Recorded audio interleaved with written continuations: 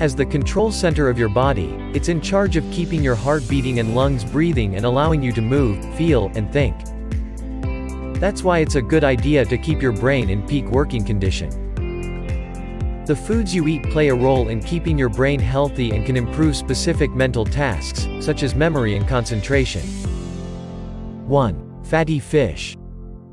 When people talk about brain foods, fatty fish is often at the top of the list.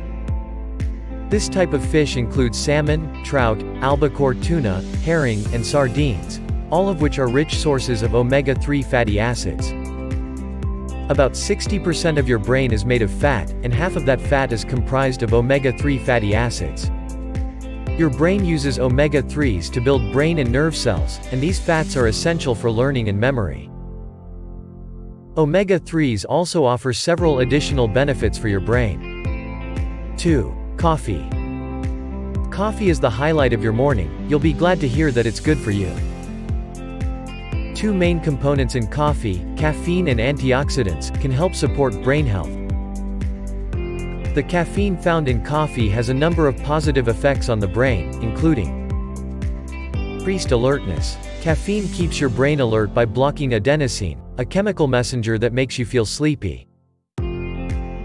Improved mood. Caffeine may also boost some of your feel-good neurotransmitters, such as dopamine. Sharpened concentration. One study found that caffeine consumption led to short-term improvements in attention and alertness in participants completing a cognition test. 3. Blueberries. Blueberries provide numerous health benefits, including some that are specifically for your brain.